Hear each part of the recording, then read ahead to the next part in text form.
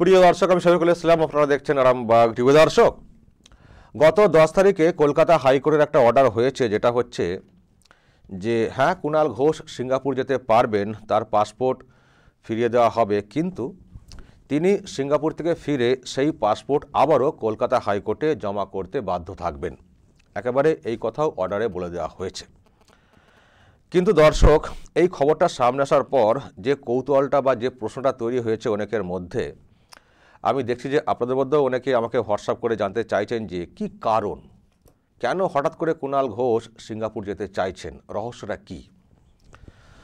দর্শক, আমি জানি না এইসব নিয়ে মিডিয়াতে রিপোর্ট হয়েছে কি না, তবে সেই প্রশ্নের উত্তর খুঁজতে গিয়ে আমি যেটা পেলাম হাতে, একেবারে অর্ডার কপিটা, যেখানে কিন্তু কারণটা উল্লেখ রয়েছে। এই হচ্ছে অর্ডার কপি। দর্শক, আমি একটু বড় করে দেখাবো আপনাদেরকে। দেখুন, 10/1/2023, শুরুতে দুই পক্ষের আইনজীবীদের নাম রয়েছে। দেখুন দর্শক, এখান থেকে পিটিশনার মানে এখানে কুণাল ঘোষ, যিনি পিটিশনটা করেছেন আর কি পাসপোর্টের বিষয়ে। Petitioner is on bell since 2017. As a condition of bail, he was directed to deposit his passport. Presently, petitioner has approached this court praying that his passport to be returned to enable him to go to Singapore for training and vocational education. মানে Kunal Ghosh Singapore যেতে চাইছেন for training and vocational education. দর্শক, বুঝতে পারছেন, মানে তিনি ট্রেনিংয়ে যেতে চাইছেন বা ভোকেশনাল এডুকেশনের জন্য যেতে চাইছেন সিঙ্গাপুরে, সেই জন্য তিনি এই পিটিশনটা করেছিলেন কলকাতা হাইকোর্টে। এখানে কিন্তু পরিষ্কার একেবারে শুরুতেই লিখে দেওয়া রয়েছে। ফলে দর্শক, আপনারা কিন্তু উত্তরটা পেয়ে গেলেন। এবার আমি আরও একটু পড়ে শোনাই মোটামুটিভাবে এখানে কী সব বলা হয়েছে। মিস্টার মাইতি মানে বিপক্ষের আর কি আইনজীবী সিবিআইয়ের, তিনি অপোজ করেছেন, সেটাই বলা হচ্ছে।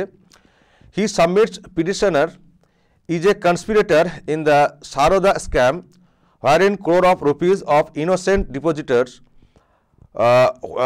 were misappropriated. Further investigation with regard to money trail is still in progress in various countries including Singapore. বলা হয়েছে যে তদন্ত চলছে, বিভিন্ন দেশে এসব টাকা পয়সা পাচার হয়েছে, তদন্ত চলছে, এমনকি সিঙ্গাপুরকেও মানে তালিকায় রাখা হয়েছে। তো সেই জন্য বলা হয়েছে permitting the petitioner to go abroad would be প্রিজুডিশিয়াল। এটা ঠিক হবে না, নিরপেক্ষ হবে না, এটা বলার চেষ্টা হয়েছে আর কি, এই সময় যদি এটা পারমিশনটা দিয়ে দেওয়া হয়। এবার কুণাল ঘোষের তরফ থেকে যেটা বলার চেষ্টা হয়েছে, petitioner is on bell since 2017, there is no adverse report against him. তার বিরুদ্ধে এখন আর সেরকম কোনো প্রতিকূল কোনো রিপোর্ট নেই কুণাল ঘোষের বিরুদ্ধে, এটা বলার চেষ্টা হয়েছে কুণাল ঘোষদের আইনজীবীদের তরফ থেকে। There is hardly any progress in the case which was handed over to CBI in 2014. Charges have not yet been framed. No material disclosing particulars of further investigation conducted in Singapore is placed before us. মানে বলা হচ্ছে যে এখনও তো সেরকম কিছু নেই, এরকম ব্যবস্থা কিছু দেখতে পাচ্ছি না, সেই 2014 থেকে হ্যান্ড ওভার করা হয়েছে, এসব বলা হয়েছে আর কি কুণাল ঘোষের তরফ থেকে। তারপরে বলা হচ্ছে fundamental right two movement includes the right to go abroad. There is no possibility of commencement of trial let alone it's conclusion in near future. Petitioner is a journalist. আচ্ছা, হি propose to participate in technical and vocational education at an institute in Singapore. দেখুন, এখানেও কিন্তু লেখা হয়েছে যে হি proposes কি না to participate in technical and vocational education at an institute in Singapore. সিঙ্গাপুরের একটা আর কি ইনস্টিটিউটের সেখানের ওই ভোকেশনাল টেকনিক্যাল এডুকেশনে তিনি পার্টিসিপেট করতে চাইছেন, সেটা এখানে বলা হয়েছে।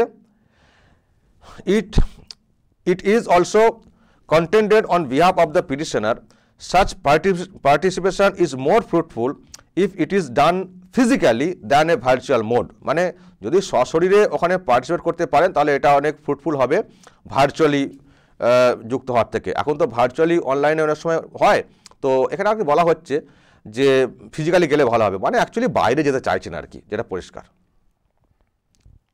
দেখুন দর্শক, under such circumstances we are incline two permit the petitioner to go to Singapore to visit, আচ্ছা এখানে কিন্তু নামটাও দেওয়া হয়েছে, ন্যানিয়াং polytechnic for technical and vocational education. যে ইনস্টিটিউটে যেতে চাইছেন, ভিজিট করতে চাইছেন, সেই তারও নামটা কিন্তু এখানে দেওয়া হয়েছে, ন্যানিয়াং polytechnic and technical and vocational education. ওকে, দেওয়া হলো পারমিশন।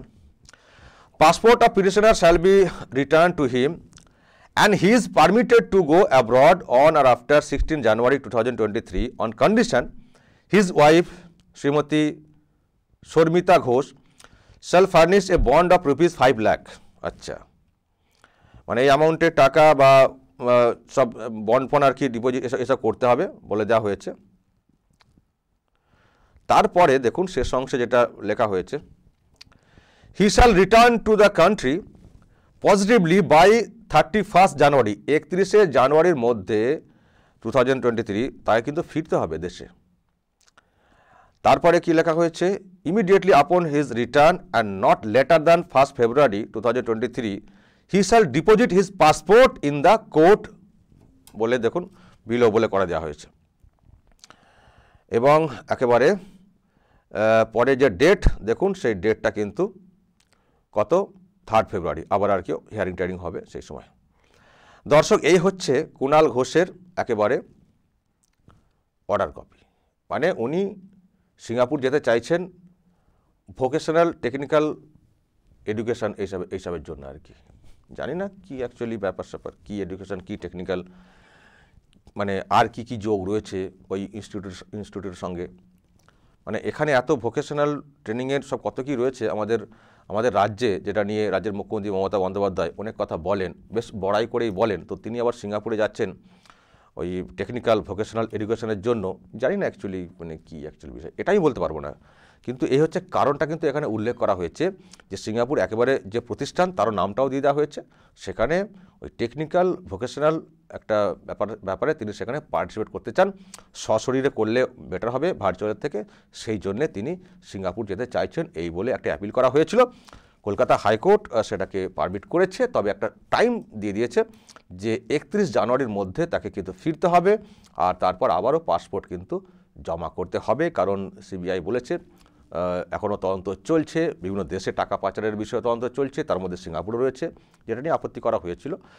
তো এখন বেলে রয়েছেন কুণাল ঘোষ কন্ডিশনে, কিন্তু মানে এখনই একেবারে পুরো করে দেওয়া যাবে না আর কি, পাসপোর্টটা রেখে দেওয়া যাবে না, মানে হয়তো কোথাও একটা ভয় করছে সিবিআই যে পাসপোর্ট পুরোপুরি দিয়ে দিলে যদি আবার বিনয় মিশ্রের মতো কোথায় চলে যান। জানি না কেন এত সন্দেহ এখনও সিবিআইয়ের, যদিও কুণাল ঘোষ তো বলেন যে আমাকে ফাঁসানো হয়েছে, এইসব তো কথা বলে থাকেন, কিন্তু সিবিআই তাকে কিন্তু এখনও বিরাট সন্দেহের মধ্যে রাখছে, যাতে তিনি বিদেশে বেশি না যাতায়াত করতে পারেন, মানে সে আর কি আপত্তি করা হয়েছিল। তবে কলকাতা হাইকোর্ট পারমিট করেছে 15 দিনের জন্য, বলা যায় 16 তারিখের পরে যেতে পারবেন, 31 জানুয়ারির মধ্যে ফিরতে পারবেন।